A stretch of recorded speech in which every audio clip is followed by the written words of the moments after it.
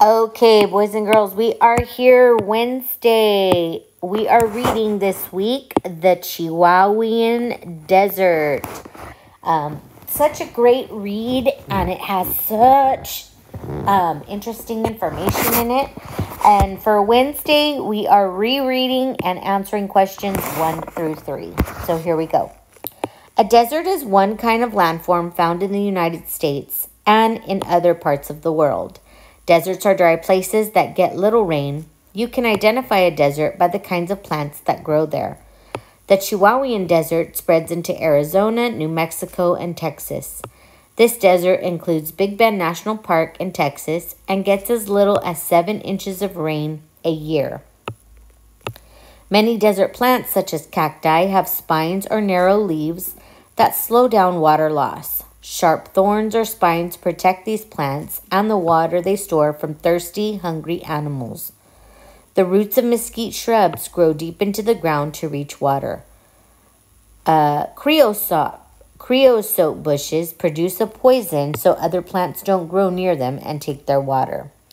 The javelina is the only native wild peccary in the United States. A peccary is a cousin to the pig. Javelinas live in the Chihuahuan Desert. If you visit Big Bend National Park, you may smell the javelinas before you see them.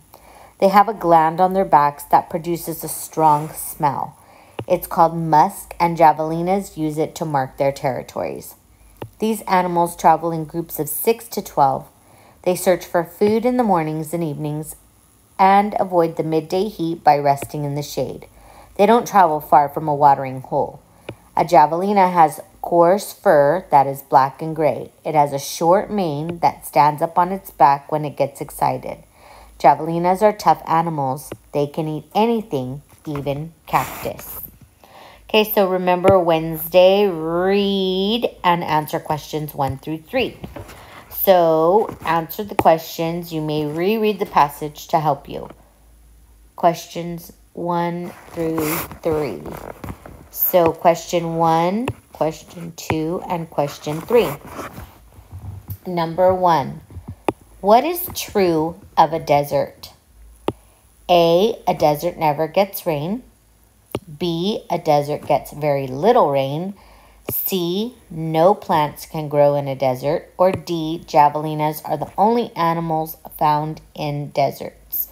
So what is true is the question. Number 2, how do the spines of a cactus help it to survive in the desert? F, the spines store extra water. G, the spines help to collect water when it rains. H, the spines help to cool off in the heat.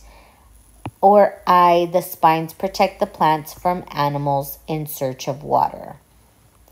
Number 3, which word is most similar in meaning to the word territories as used below? So similar meaning the same. Which word it means the same as territories? Okay, so in the text it says it's called musk and javelinas use it to mark their territories.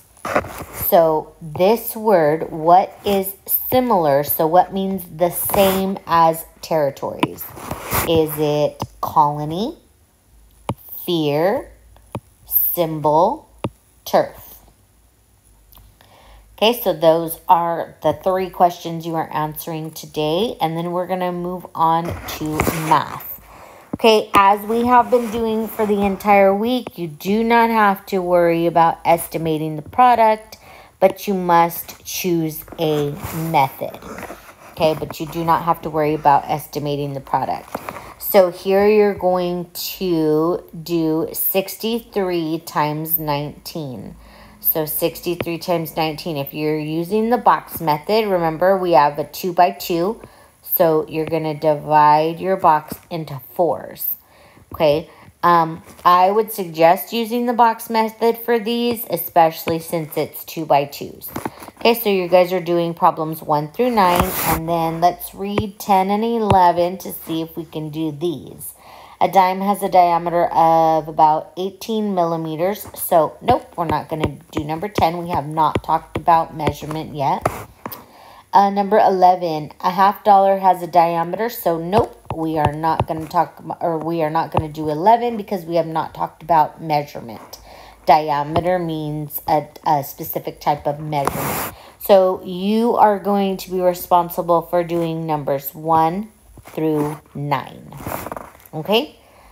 And that is it for Wednesday's homework.